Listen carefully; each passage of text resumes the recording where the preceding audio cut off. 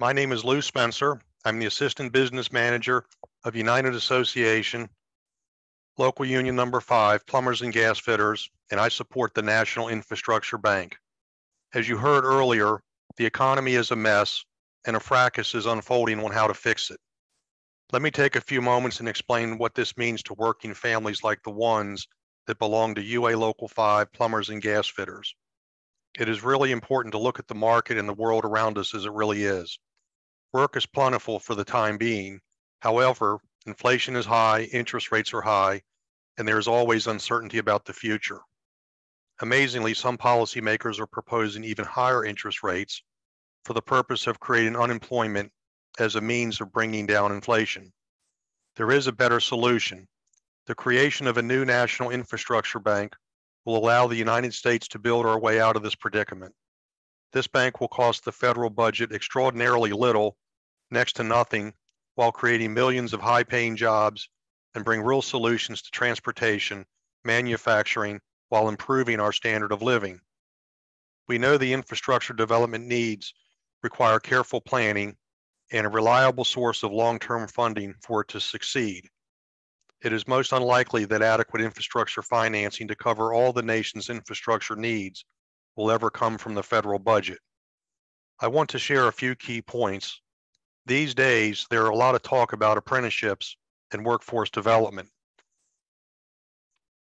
The American building trades have been in the business of providing registered apprenticeship opportunities for over half a century. There are hundreds of well-funded apprenticeship training programs across the land. These programs will produce the skilled tradespeople necessary to carry out the work needed to build the infrastructure funded by the National Infrastructure Bank. America's building trades have been in the business of conducting workforce development for over 100 years. Not only do we have the aforementioned registered apprenticeships, but all the trades have recruiters and organizers who are out every day encouraging all workers and citizens to make application with their local union.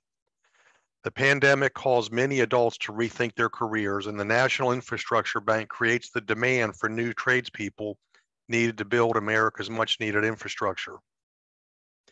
These employees will be employed with existing contracting businesses and new contracting businesses. So in addition to apprentices enrolled in apprenticeship and tradespeople from all walks of life entering into new careers, we're going to need a lot more contractors and office professionals, more project engineers, more project managers. So America's community colleges and universities have an important role to play here as well. We're going to need contracting professionals to administer the great work brought on by the National Infrastructure Bank. Our nation requires improved highways, roads, bridges, mass transit, water and wastewater treatment facilities, seaports, rail, electric power, telecommunication systems, and airports. The National Infrastructure Bank will uplift millions into respectable careers, build up and link up our urban and rural areas, support commerce and manufacturing, and restore a sense of dignity and confidence to our great nation. We are at the precise moment in history. This opportunity is here now. We must act. Future generations will thank us. Have a great evening, and thanks for listening.